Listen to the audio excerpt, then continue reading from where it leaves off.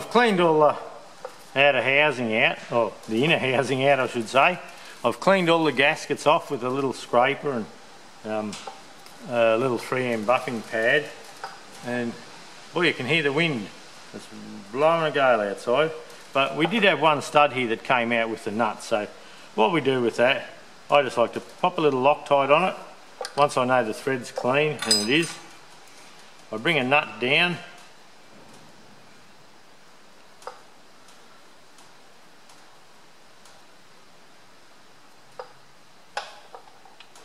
and we screw him in the hole.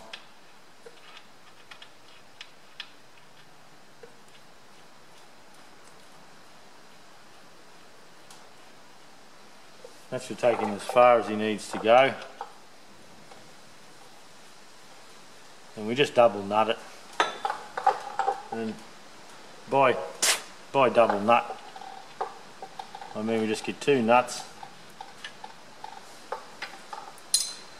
lock them together against each other, and then that way, with the Loctite on, you can feel that's gone hard because the nuts are turning on the thread now. So we know that nut's gone in as far as it can go. Release the nut. And we know if this ever has to come apart again, that stud will stay where it's supposed to be.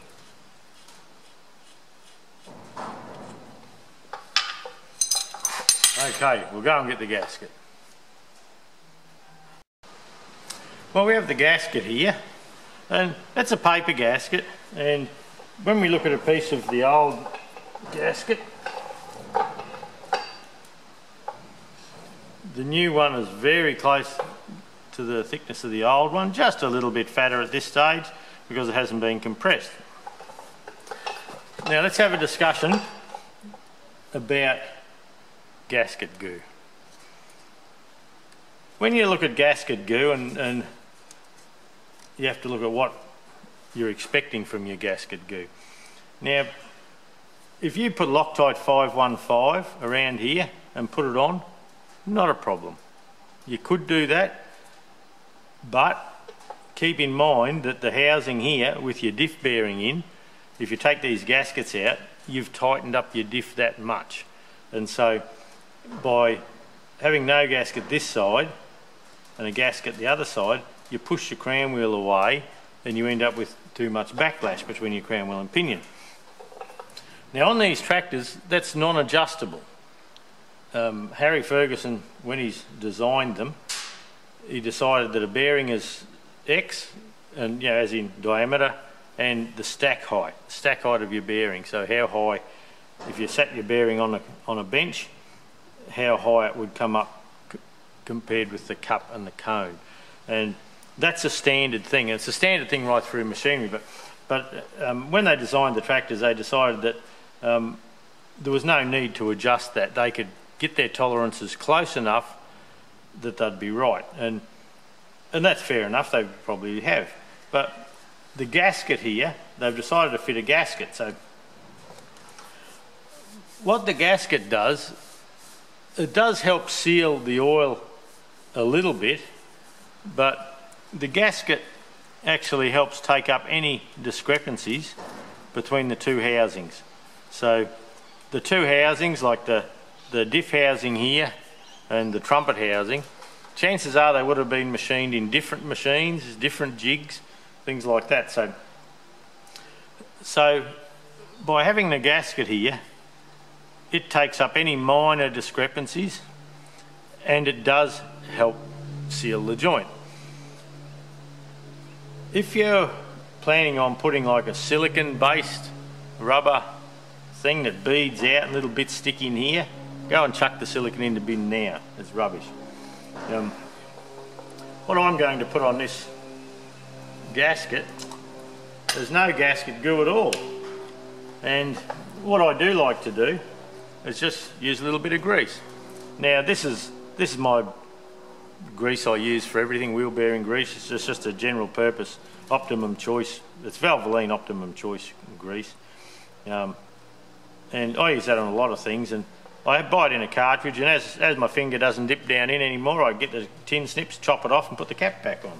And yeah, you can keep putting the cap on, you know, down, down, down, down all the way. So yeah, when you can't dip your finger in anymore, chop him off and bring the cap back down. It's not a real straight edge. So what I'm saying with this gasket, I'm going to put grease on it. Now grease, if we ever need to pop the hip off, the hip will come off and we'll probably save the gasket. The gasket won't need replacing, maybe. It'll help lubricate and keep the surfaces nice. It'll keep the gasket in place while we're putting the axle there. But the gasket will do the sealing for you. If you're relying on your aviation cement or something like that to do the sealing for you, well, you haven't done the job properly.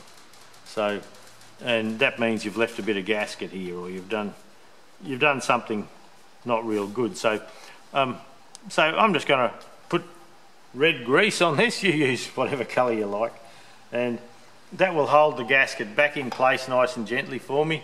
And when the other housing comes up, and I bolt it up, there'll be a little bit of grease squeezes out of the joint probably. The grease that squeezes out on the inside of the joint here will mix with the transmission oil in time and disappear. We won't even see it. Even a little bit of brown aviation cement. If I wasn't using grease, I would use a brown aviation cement. Silicone products should be chucked to the shit house. And but yeah, any grease that gets in here, well, it's no harm done. I can come in from the other side and wipe it off anyway. Any grease comes around here, I can wipe it off. When I wash the tractor up to give it its final coat of paint, I haven't got a little bead of silicone or a little bead of rubbish there I've got to try and tidy up or leave there, and then I see tractors that are painted and there's a bit of silicone hanging out and they've painted over it, and over time the paint doesn't like to stick to the silicone, and next thing the silicone comes off and you've got a shitty piece of paint there. So this is how I choose to do it. Do it how you like, it's your tractor, but this is just what I'd like to do. So I'm going to grease the gasket, get it all sitting in place here, and yeah, I'll come back when I've done that and we'll just lift the housing on and start putting a couple of nuts in. Now, the nuts, I was saying earlier about paint. See the paint on those nuts is starting to flake off and all that. So if you don't clean them up and take all that off, there's a little burr on that one. And if you don't take all that off properly, yeah, it will look rubbish at the end. On nuts, there's usually a side with a little, that's a flat side, and there's usually one with a little bit of a mark. The mark helps it lock in and hold in place sometimes. So anyway, I'll get this gasket on. I might even clean the nuts and I'll come back. Okay, we've cleaned up a few nuts and things, and I've got this final drive housing resting on my knee.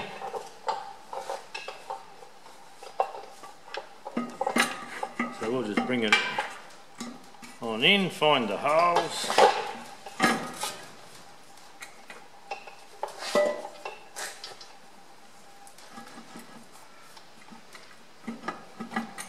So I need to pull this brake rod out of my way.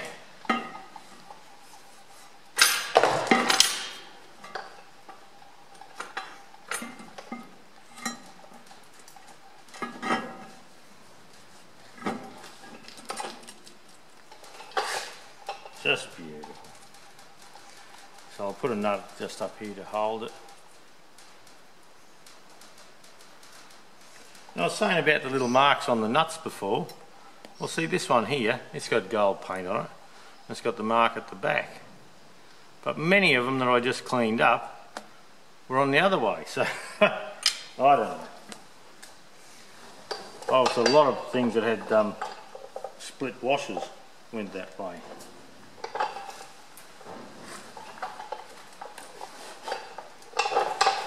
Anyway, we'll pop just a dab of oil on those top two.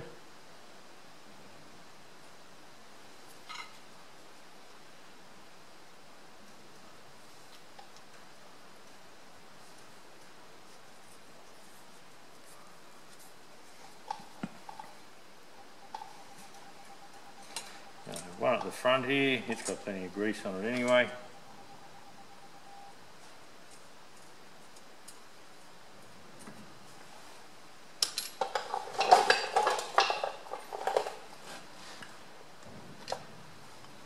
One at the back.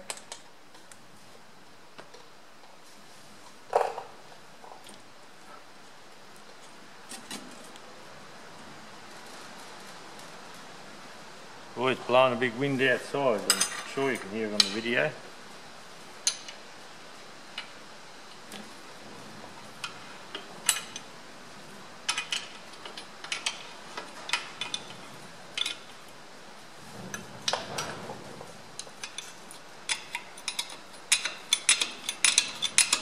I don't like doing these things up with nut guns to start with, because you've got to have the feel. You've got to know that something's not lining up.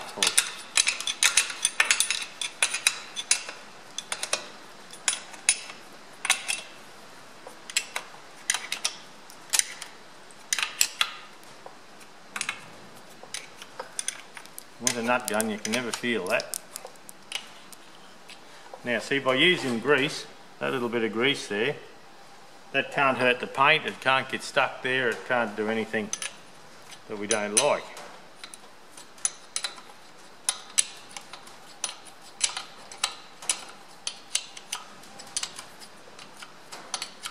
Yeah, I was looking for the air nozzle before, couldn't find it anywhere.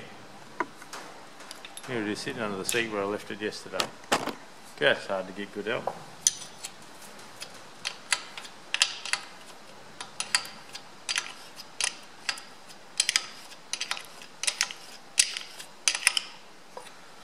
Right, and you see now, there's no flakes or anything can come off.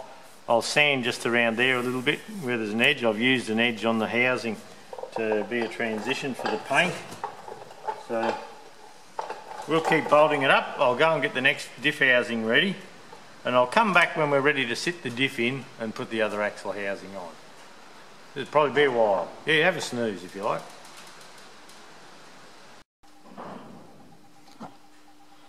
Okay, there you go. You can see inside the crown wheel, inside the housing I mean. Now look, something I'd like to point out from here, and I'll get my gold stabiliser bar pointer, and if you can see the nut in there, that's the nut that holds the bottom pin on the linkage arm. So my point of showing you that is that if you have two broken pins, one broken pin, whatever, loose pins, if you undo the left-hand final drive only on your tractor, that will give you access to both sides. So there's no need to pull both hips off separately. You can pull the left-hand hip off, drop the crown wheel carrier out, and you can get access to both. So no need to pull both final drives off if you have a damaged pin, or if you have just a right-hand pin that's crook and you just want to pull the right-hand final drive off to replace the pin or tighten it up or do something, that's fine. But even if it was just the right-hand one, I would still pull the left-hand one off. And the reason I tell you that is by pulling the left-hand one off, you get to drop the crown wheel out, have a quick look. It's no big job. And with this one side off, if you think, oh geez, I wonder if the next one's going to break or come loose or something like that, it gives you the opportunity to replace them both by just pulling the left-hand side off. So yeah, I'm not sure if everyone knew that. You do now. I'll go and get this crown wheel and do a bit of humping and heaving, and I'll get that sitting up in there. It won't go anywhere once it sits up in there. I'll drop a bit of oil on both bearings first, and it'll sit in the housing. And I actually want to put it in the housing before I put the gasket on, because in the past you let it sit down a bit and drag it across, the next thing you have a damaged gasket. So I like to put the crown wheel carrier, crown wheel assembly in before putting the gasket on. So I'll go and get organised. Rightio. I tell you, it's a bit hard getting the crown wheel, sitting the crown wheel up on my knees, so I can turn the camera back on, and it's a bit of a juggling act. But anyway, we just need to get the crown wheel in, rest it on the bottom.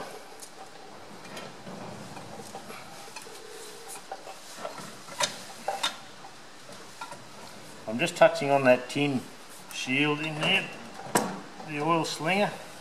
Now it's easy to hurt your fingers doing this.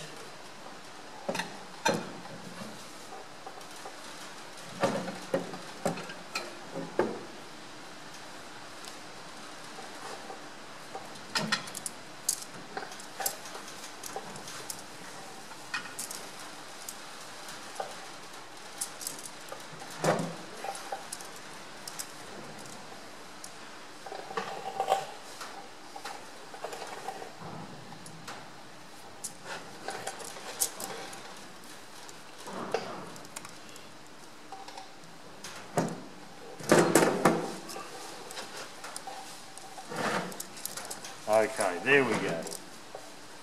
And so you can't even feel in to see if you've got backlash. If you put this on side on first and went round the other, you still, look, you probably could get a dial gauge in, but it's a bit of an effort. So anyway, that's the crown wheel sitting in.